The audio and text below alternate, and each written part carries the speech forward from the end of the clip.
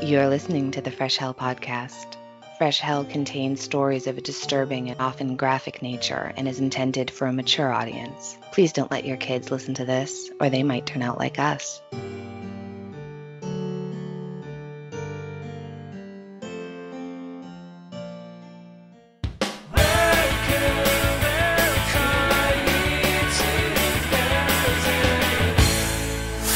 My name's Olivia, and this is the Y2K podcast. I found a bunch of files on my mum's old laptop. It's 20-year-old voicemails between my mum and a friend of hers. Hi, Kat. You always know when something's off, don't you? Jess, oh, that feels so great. That was Rachel. She's... wow. I feel... empty. Sending you hugs across all the oceans. Oceans of hugs? That's perfect. Y2K. New episode every Friday all through 2020, starting January 3rd. Hi, I'm Annie in Boston. And I'm Johanna from Vienna, Austria, and you just heard the promo for Y2K. That's an audio drama podcast, because sometimes we all just need to take a break from all those macabre things and might want to listen to a fictional podcast about love and long-distance friendship, just like ours, Annie. So yes, go please and check it out. Oh, that sounds great. And Johanna and I really want to say thank you for all the lovely messages that we've received after our last episode. Your experiences and signs were just really amazing. Yes, I can say I was deeply touched, and please keep them coming. They are really quite some comfort during these rather sad times. Special shout out to Hannah. I loved your story so much. It was beautiful and it made me cry. Alright, now last week Annie did me the huge favor of telling a story, as I truly was unable to get any work done. Thank you, Annie. Please, you did the exact same thing for me when my mom died. It's how we do things. So this week, as promised, I will finish the tale of the Austrian serial killer Jack Unterweger. Well, alleged serial killer, that is. Oh, alleged. All right. I really can't wait to hear the end of this, even though I'm pretty sure it's all going to be terrible. But again, I just can't believe this is a case I really know almost nothing about. So do you mind giving us a quick recap? Yeah, of course. So if you haven't done so yet, please go and listen to our episode 66 first. That's the first part of the Jack Unterweger case. But for all of you who already listened to it and just need a quick reminder, Jack was convicted to a life sentence after the brutal murder of Margaret Schäfer in 1974. During his time in prison, he started to write poetry, short stories, plays, and even autobiographical novels, which turned him into a darling of the Austrian intellectuals and artists. They petitioned for an early release of the murderer, and this was indeed granted. After 16 years in prison, Jack Unterweger was once more a free man and now rubbing elbows with the Austrian high society. Hindsight is, I know it's always 2020, but it's all so cringeworthy. I know. So Jack not only appears on TV and gives literary readings in various cities, he's also hired by magazines to write about the red light districts and the demi-monde. And so in 1990, he traveled to Prague, a city both Annie and I love very much. Yeah, we love Prague. So Paul and I went on a whim from the UK when we were over visiting family, and I think we only spent 3 days, but it was early December, and the city at Christmas is absolute magic. They set up the most amazingly beautiful Christmas trees in the square near the astronomical clock. And that clock it's gorgeous. It's amazing. And I don't know if it's truth or legend, but there's like a story that says that once the clockmaker, whose name I cannot remember off the top of my head, he had finished this absolute masterpiece of a clock, he was then blinded so that he could never create a better clock, which is... that's heavy. And then, of course, the story for the golem is from Prague. And we also, my favorite thing was we took a trip to Kutna Hora. I don't know if I'm pronouncing that right, but we went to the Sedlak ossuary, and it's a bone chapel. So it was basically, there was a church, and during the plague, people would take pilgrimage to try to get to this church where they believed they might be healed. But what ended up happening was that all of these people arrived at this tiny church and then died of the plague. So they ended up with just an enormous amount of plague victims to take care of. And sometime later on in the 1800s, I think, they hired a wood carver to just put all the bones into like tidy order. And he did that. There were massive, very organized piles of bones, but also these just amazing and elaborate bone chandeliers and bone family crests and artwork and writing in bones. It's amazing. And I will post some photos. I love Prague. One of my favorite restaurants is actually in Prague. It's called U Parlamento. If you ever go to Prague, please go to the restaurant and try the strawberry dumplings. They don't always have them with strawberries, but also other seasonal fruits as far as I remember. I think I once had them with blueberries and they are amazing. On sunny days, buy some beer and rent a pedal boat on the Moldau, which is the German name for the river that runs through Prague. Of course, there's so much sightseeing to do, the bridges, the castle, the torture museum. I just love to walk around in this beautiful city. I think I have to tell my husband that I want to go there in fall. And one last tip from me to you. If you feel super freaky or maybe if you're a little bit high, go and see a play at one of the blacklight theaters. It's incredible. It's so much fun. Oh, nice. I can highly recommend. Highly. I want to go to there. I don't know if I told you, from where we are going to build our house, it's roughly a 2.5-hour drive to Prague. Oh, see, that's amazing. We're going to have to go back one of these times when we visit. We needed more time. We really did. I would have liked a week there, but I had the best hot chocolate I've ever had in Prague, and I got garnet earrings as an early Christmas present. They're famous for their garnets, and I might have told you all of this before, but if my friends have to deal with my terrible memory, which means I tell the same stories over and over again, then our listeners can handle it once in a while too. So, this episode is not about us and our love for Prague and Czech food and beer, but it is about Czech Unterweger and the time when he traveled to Prague to write about the life of sex workers in the back then still Czechoslovakian city. Oh, of course, that's right. So Slovakia and the Czech Republic used to be one country, Czechoslovakia, and I kept forgetting that when we were there because when I was in school it was Czechoslovakia. So I did remember that it used to be the capital of Bohemia though, and I sang Bohemian Rhapsody the entire time we were there, which I know my husband and brother-in-law loved, but yeah, Czechoslovakia is now the Czech Republic. So we are here on the border to the Czech Republic, and old people here in the area still call it Bohemia, so Böhmen. Do they? I love that. Yeah. I love that. So yeah, up until the 1st of January 1993, they formed the Federal Republic of Czechoslovakia, and nowadays they are two separate countries. Prague is still the capital of Czech Republic and Bratislava is the capital of Slovakia. I have a fun fact for you. Vienna and Bratislava are the two closest capitals in Europe if you don't count Vatican City and Rome. Oh. I think driving from Vienna to Bratislava is roughly 67 kilometers or 42 miles, and I think it's 54 kilometers or 33.5 miles as the crow flies. So you can take a boat on the Danube. It's called the Twin City Liner, and it takes you from one city to the other in only 75 minutes. Oh, yes, please. And I've never been to Bratislava yet. Can you believe it? Well, let's go.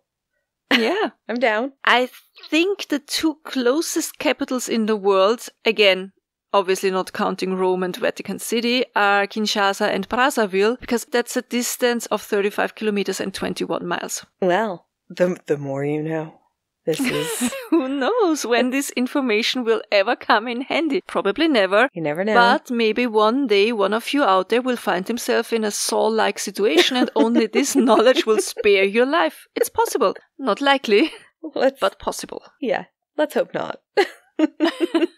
Okay, sorry for swaying from our person of interest. So Czech Unterweger traveled to Prague in September of 1990. In the early morning of 15th of September 1990, on the riverbanks just outside of the city of Prague, a body was discovered. It was the body of a young woman, naked except for some knee-high grey stockings. She was lying on her back, the legs spread apart, and her whole body showed several injuries, but especially on her head and her neck. When the police searched the surrounding area, they found the dead woman's clothing and her wallet with her IDs. The name of the victim was Blanka Pokova, a 20-year-old woman, married and mother of one son, I think.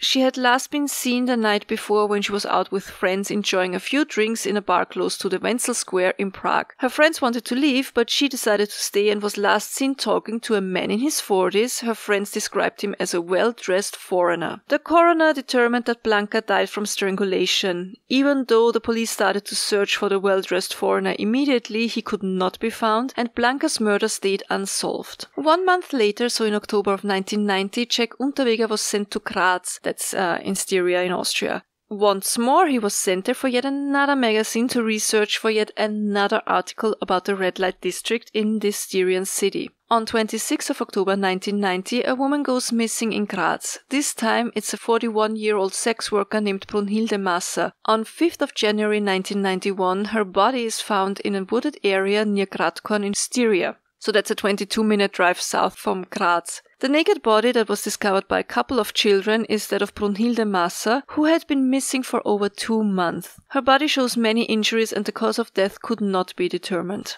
Oh, that's awful that children found her. I mean, it's awful for anybody to find a body, but especially children. It's never like a retired police detective on a stroll with his bloodhound, right? It's always like a group of children. But talk about knowing just the precise moment your childhood ended. And it's never as adventurous as the boys from Stand By Me imagined it to be, I guess. No, never. So 5 days before Brunhilde is found, so on 31st of December 1990, another woman is found dead, this time in Vorarlberg, which is the most western Austrian state, and it borders to Switzerland and Liechtenstein. A man is out in the woods with his German shepherd when the dog finds something. It is the body of Heidemarie Hammerer, a sex worker from Bregenz, and she had last been seen on 5th of December 1990, and her body was in such a bad state of decomposition that the doctor or coroner who had been called to the scene had to throw up in front of his car.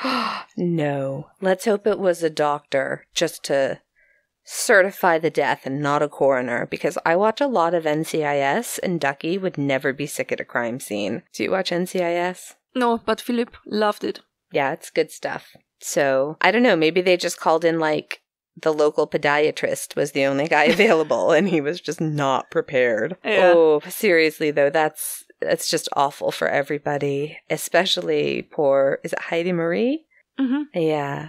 Were they able to determine the cause of death? Was she like the others? So Heidemarie too had been strangled, but she was not found naked. She had been redressed after her death, and some red fibers were found on her clothes. Oh, redressing a body is always, it's creepy to me. And I don't know, it's interesting because it sounds like sometimes he posed them for shock value, and other times it seems like he wanted to spend more time with the bodies after their death. You know, just taking time to dress them again. Yeah.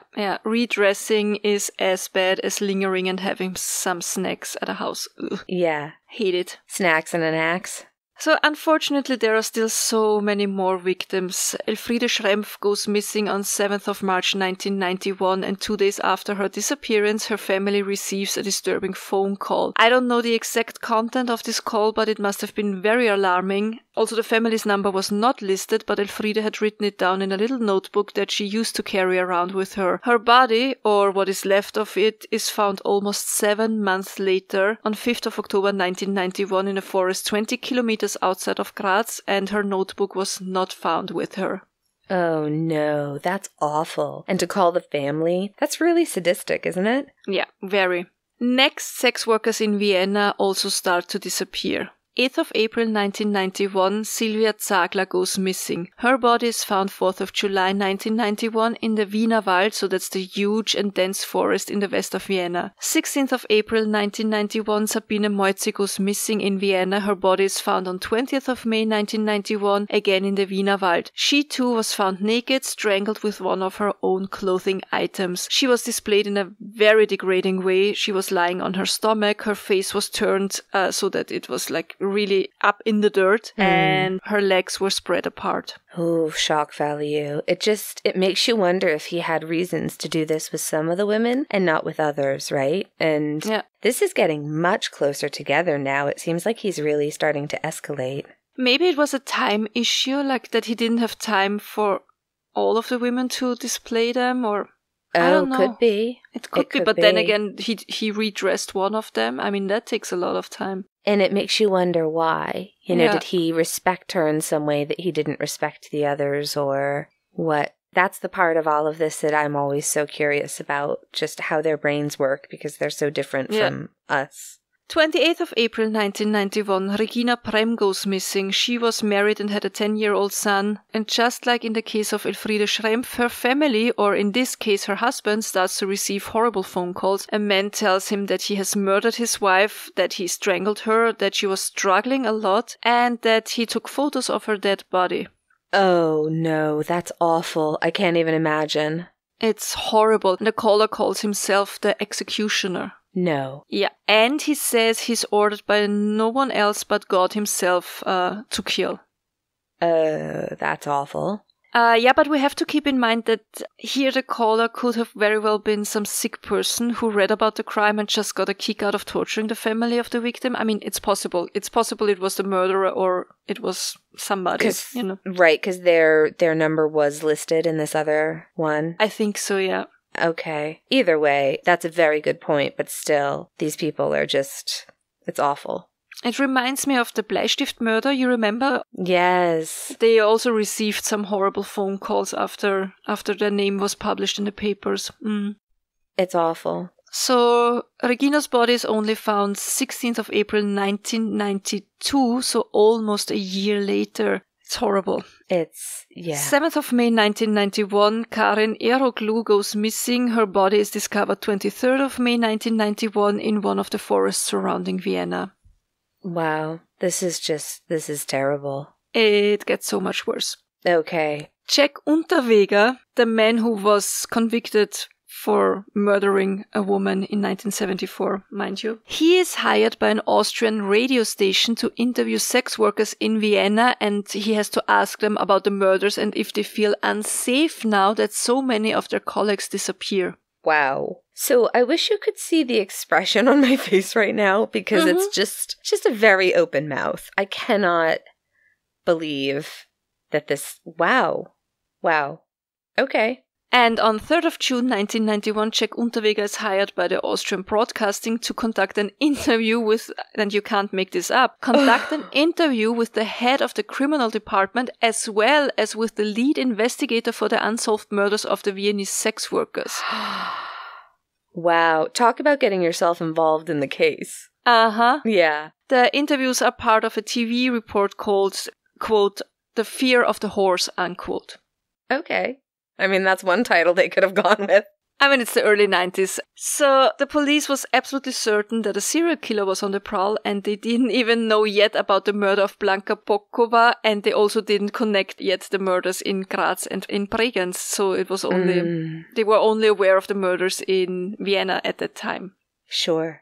So what Jack Unterweger didn't know, that one of the police officers from Salzburg who had investigated the murder of Marika Horvath in 1973 had kept a very close eye on Unterweger ever since he had his early release from prison. I talked about Marika Horvath in our first part episode of this case. She had been strangled with her tights in Salzburg, and an investigator had suspected Unterweger of being the murderer after he discovered a similar MO as in the murder of Margaret Schäfer. I don't know if you remember. We talked about it briefly. Yep. Unfortunately, a female friend had given Unterweger an alibi, and so he could never be convicted. But the now retired police officer had followed all the cases of the murdered sex workers from Vienna, Bregenz and Graz, and he was absolutely certain that this had Unterweger's handwriting all over it. So he contacted his Viennese colleagues and informed them of his suspicion. Yes, this is exciting. Yeah, I think this is exciting, but it's also a good moment to take a quick break for this week's sponsor, Podcorn. Especially if you're new to podcasting, finding the right sponsor for your show can be, let's say, quite overwhelming. Podcorn is there to help podcasters to connect with sponsors. You can easily find companies your audience would be interested in. You can set your own rates and choose how you would like to incorporate the sponsor into your podcast. From a simple ad to a more elaborate discussions, interview segments, or giveaways. Podcorn gave us the opportunity to work with interesting brands, and it makes the process really easy. Choose a company you would like to work with, send in your proposal, and chat with your sponsor directly in your online workroom. And the most important part for us podcasters, you don't give up any rights to your creative work. Podcorn is there to support you and your podcast. If you are interested in connecting with brands via Podcorn, just click the link in this episode's description and it will take you to www.podcorn.com, where you can set up an account for free to start browsing all available sponsorships. Alright, so the retired police officer had a hunch and informed his colleagues. He said that they should keep an eye on Jack Unterweger. He might be the man they were looking for. And the police really starts to investigate him, but they cannot find any evidence that he is indeed the serial killer they are looking for. So Jack Unterweger is able to leave Austria on 10th of June 1991 to go on a 5-week-long work trip, and I have work in quotation marks, to Los Angeles. Okay, this is strange to me because I didn't think that you could get a work visa here if you had any criminal background, certainly not a murder conviction. I mean, I think even if you're busted with cannabis on you, you can't get a visa to enter the United States. But now I'm going to have to look into that because I could be completely wrong. Or maybe he got special permission because he was a cause celeb or something because, I mean, bands tour here all the time, right, that have definitely had possession. Yeah. Charges. No, you're right. You can't get a visa. But I guess the system was maybe not as up-to-date and as readily available in the early 90s. Oh, definitely not. And he probably didn't mention it. And I'm pretty sure that he came on a tourist visa as he was not earning money in the US. He was just there for research. Gotcha. Because he was sent there by yet another magazine to research the situation of sex workers in the City of Angels. Annie, I think you know in which hotel he stayed during his visit. Yes, this is the one fact I know about this, is that Jack Unterweger stayed at the Cecil. And you might think, that name sounds familiar, and you are absolutely right, because the Cecil gained some notoriety through the very mysterious death of Elisa Lam in 2014. And I don't want to go into too much detail, but for those of you who don't know the case, we're going to be doing an episode just on the Cecil Hotel in the not too distant future. It's a whole episode. It's the hotel that American Horror Story Hotel is based on, and it's really just got an incredibly tragic history. Yes, I'm so excited. I'm so up for an episode about it. Maybe we can combine it with the Chelsea Hotel in New York. Yes, one on each coast. Yeah. There are so many reasons why the Cecil was pretty much the inspiration for American Horror Story. And allegedly for Barton Fink. Oh, yes. Okay, back to Jack Unterweger. He is in LA and stays at the Cecil and does some research for yet another magazine article about prostitution. I mean, that's the only thing he seems to be writing about. It's very bizarre to me. After he left prison. When he was in prison, he wrote children's stories, but... That's also very disturbing. The whole thing is just wrong. It's wrong. Yeah. What a weird coincidence, though. Jack has yet barely stepped a foot in the city, and already women start to disappear. No. You would think that surely he'd be better behaved. Yeah, nope. 19th of June 1991, Shannon Exley goes missing. She is found the next day by Girl Scouts in an empty lot. Cause of death, strangulation with her own bra. Oh, those poor girls. All of them. 28th of June 1991, Irene Rodriguez goes missing. She was last seen by her roommate. The 33-year-old is found only 2 days later in a parking lot. Cause of death, strangulation with her own bra. 3rd of July 1991, Sherry Ann Long goes missing. She was last seen on her way to Sunset Boulevard to look for customers. Her body is found on 11th of July 1991 on Coral Canyon Road in the Malibu Hills. Cause of death, strangulation with her own bra. Wow, that's a lot of murders with the same MO in one area in a pretty short period of time. He's really getting cocky now. He's losing control. Yeah. So, a while after Jack Unterweger returns to Vienna, he is finally interrogated by the Viennese police. He, of course, denies having anything to do with the murders, but cannot come up with alibis and informations of his whereabouts for the nights in question. Finally, also the police in Styria and Vorarlberg realized that their murder cases might indeed be connected to the murder cases in Vienna, and in January of 1992, Unterweger is interrogated for these crimes as well. And again, he does not have alibis, but it can be proven that he was in the area during the time of the murders.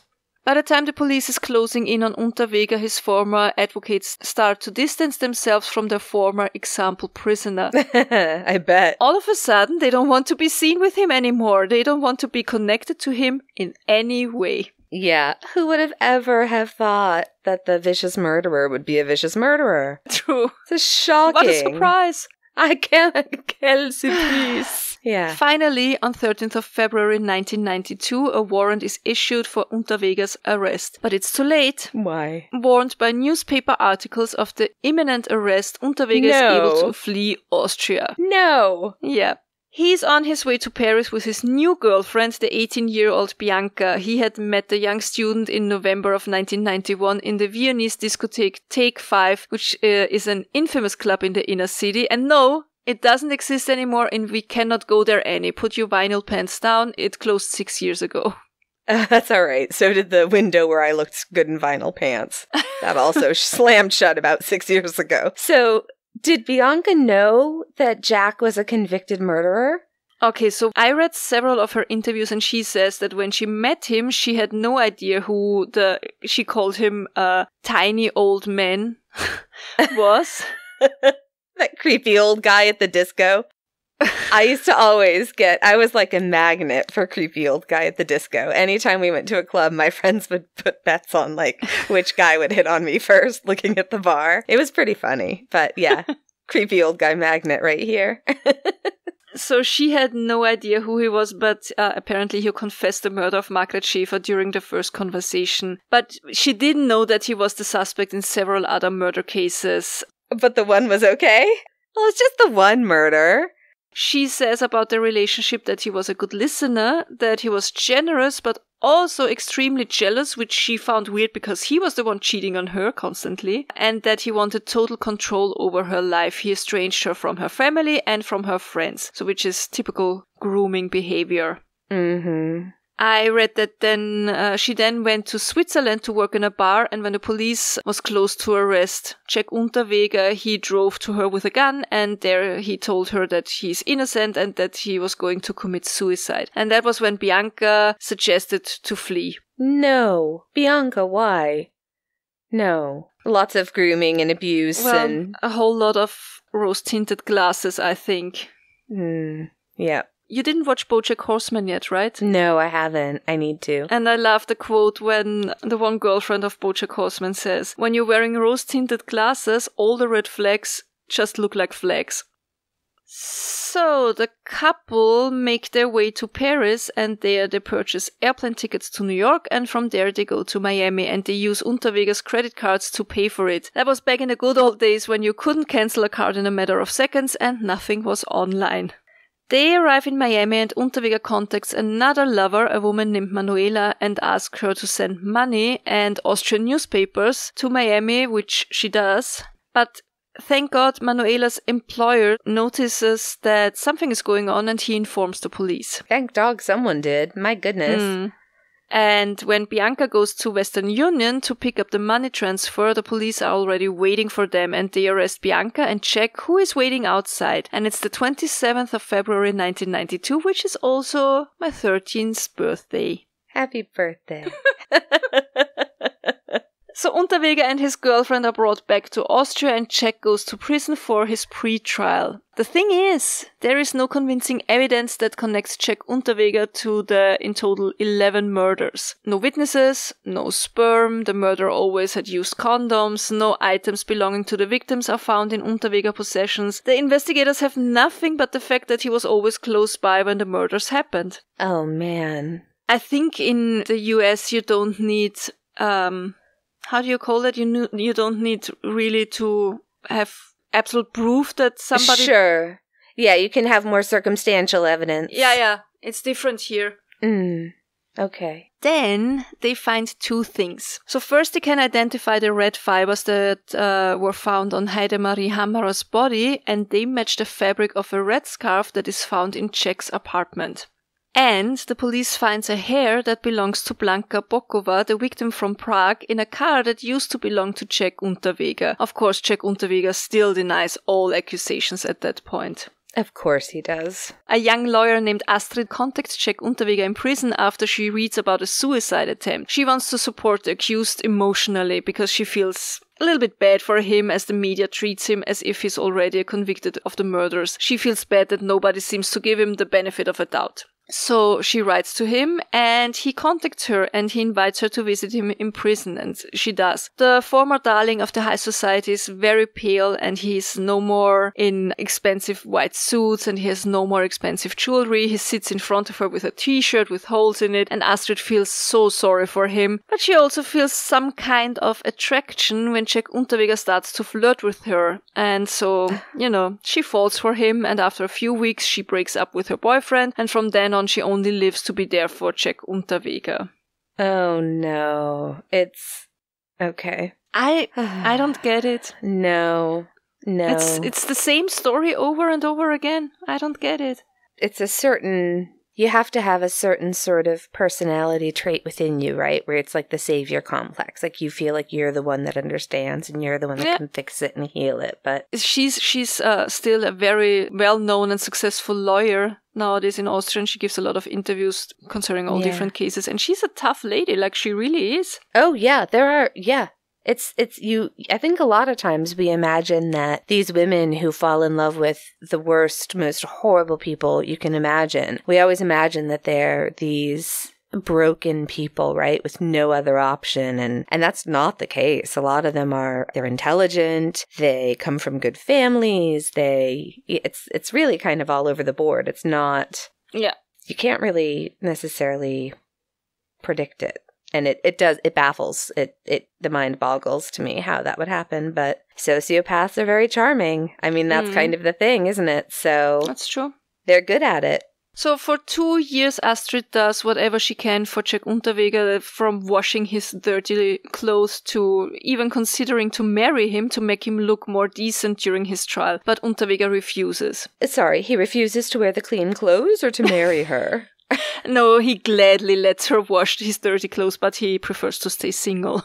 No, like that makes him special. So the trial starts on 20th of April 1994, and media attention is huge. Everybody's on the edge of their seats. It is a so-called trial of the century here in Austria. How many trials of the century did we already discuss in our episode? So many. So many. We have to get them all. We'll get them all by the end of this.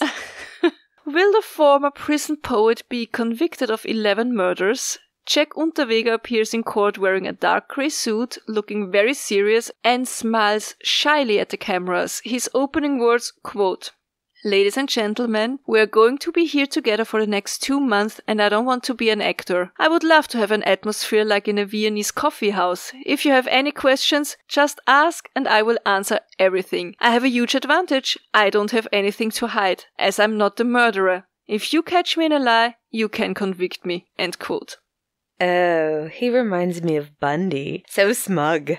Yeah, he's a lot like Bundy, that's true. Yeah. Ugh.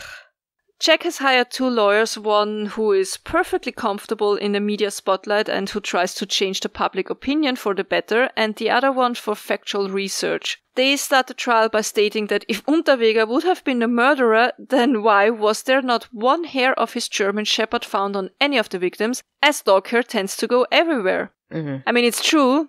Philip finds lilas and gems hair everywhere in his room where he's now. The dogs have never been there, but it's still a very weak argument, I'd say. Yeah, and I think that's partly because of how he lived with his dog. Like, we live with our dogs. They're on our sofas, they're in our beds, they're on our laps, they're with us all the time, right? But do we know if he was like this with his dog? Because a lot of people, their dogs aren't allowed on furniture. Their dogs, they don't get into the bed. They have their special place, and that's where or they just live outside and have a doghouse. Yeah. He had to keep those white suits pristine, right? I mean, I'm imagining he did not allow... If I walked in the door right now with a white suit on, my heathen puppy would have it torn to shreds and I'd be bleeding on it within seconds. But yeah, I just imagine he wasn't the type to allow dog hair to be all over him. You know those people. Like, we all know that one person that has pets, but like, you'd never know it. Yeah. I always look like I've been dragged through a hedge backwards by a mob of angry raccoons. wounds. I'm like constantly frazzled and covered in dog hair, and it's fine. But that's possible, right? I mean, I don't think it's that much of evidence that they didn't find German Shepherd hair. Sorry. They reached. It was a reach. Yeah. Jack Unterweger states that he has alibis for all the crimes, but they are rather weak too. So for 7 out of the 11 murders, he reads from his diary. And the diary said that he was spending the night alone, either at his place or in hotel rooms. It's like, dear diary. Here I am, alone again. Non-eventful night. Didn't go out and murder anybody, just stayed home or something like that. I'm just here by myself, again in the hotel. Definitely not murdering anybody. Oh. For the other 4 murders, he states that he had phone calls with friends. I think the friends could not be reached to give a testimony about it. Nothing of that sounds waterproof to me. No, that all sounds like a total lack of an alibi to me. True. I wouldn't say any of that as an alibi. What were you doing? I was alone at home. Can anybody vouch for that? No. That's not an alibi. Oh. I mean, it's all I do, so if anything ever happens, I'm fucked, because it's like, where were you? Home. I'm always home. Yeah, but if you don't find my dog's hair at the scene, that's all the proof you need, because I am covered in it. Covered in it. Not only the dog's hair, our hair would go everywhere too. It's so bad. I look like such a mad witch right now. It's out of hand, but it's fine. Everything's fine. Okay, back to the trial. So, yes. A specialist is flown in from the United States, and she talks about the knots that were used to strangle the LA victims. She states that the knots are highly unusual, and they are almost certainly from the same murderer. And after she examines the knots from the Austrian victims, she comes to the conclusion that all the knots were done by the same person. Oh, interesting. That makes me think of the Rebecca Zahau case. Mm-hmm, yeah. And an Austrian expert talks about Austrian crime statistics. They state that from 1959 to 1994, there were 54 sex workers murdered in Austria, and only 8 of those 54 had been taken from the streets, strangled, and then disposed of in a wooded area. And what a coincidence! 7 of those 8 were the ones that were connected with Jack Unterweger. And last but not least, the Unterweger trial was the first time that DNA analysis was used for a trial in Austria. And what can I tell you? The hair found in his car was a perfect match for Blanka Bokova. Oh, listen, this sounds like a lot of evidence against him. Yeah, and of course Jack Unterweger and his lawyers called his evidence planted. Of course. On 29th of June 1994, after only 40 minutes of deliberation, the jury comes back with their verdict: guilty in 9 cases. Good. The prosecution cannot prove the guilt of Jack Unterweger for the murders of Regina Prem and Elfriede Schrempf, but he is sentenced to life in prison. Oh, excellent. Good. Only a couple of hours after the verdict, Jack Unterweger commits suicide in his cell. No.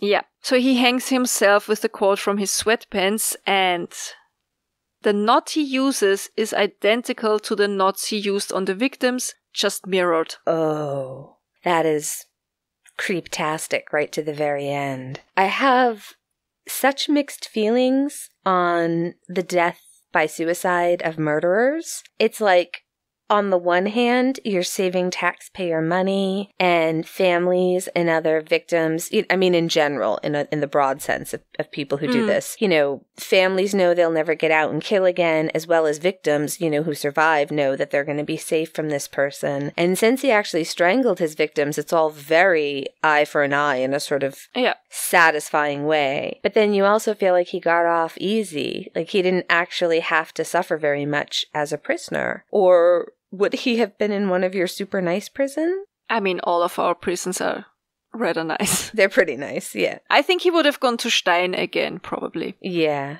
okay. But because he died before the verdict was legally binding, he cannot be considered a convicted serial killer, only an alleged serial killer. Did he do it? Was he the man who murdered so many women? I'd say it's very, very likely. Oh, I agree. And that reminds me of the Aaron Hernandez case. He was a professional football player for the New England Patriots, which is our local football team, and a murderer. And because he died by suicide after he was convicted, but before his appeal was heard, his conviction in the murder of Owen Lloyd was thrown out. And so then what ended up happening was like 2 years later, I think, the Massachusetts State Supreme Court overturned that and reinstated the conviction. So he's once again a convicted murderer, which I think must be helpful to the victim's family. Yeah. I'm probably never going to cover that case. It's too recent and he has a child. But I believe when they did his autopsy, they found just CTE. His brain was just really damaged from multiple concussions. And there's some really interesting research into that being a contributing factor to making somebody violent who maybe wasn't so violent before. And it really, really makes me hope, this is going to sound so strange, but I really hope that when the time comes, whenever that may be, that O.J. Simpson's brain gets under the microscope. Like, I want to see what's going on there. I'm so curious. I was honestly shocked. Shocked is not the right word, maybe annoyed about all the women who started swooning for Hernandez after the Netflix documentary was released. I always have a really hard time with people standing murderers. It's like, ugh. I know. I haven't watched that documentary yet. It's need really good. to. Yeah. It's Paul's not really into true crime. Like, he listens to the podcast because he likes us. He's one of the people who's like, I like all the bits that aren't about murder.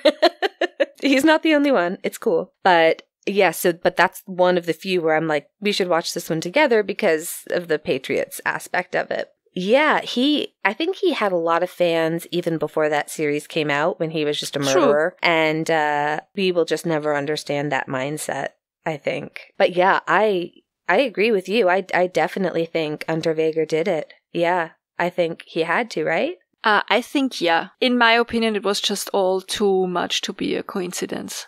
Yeah, I agree.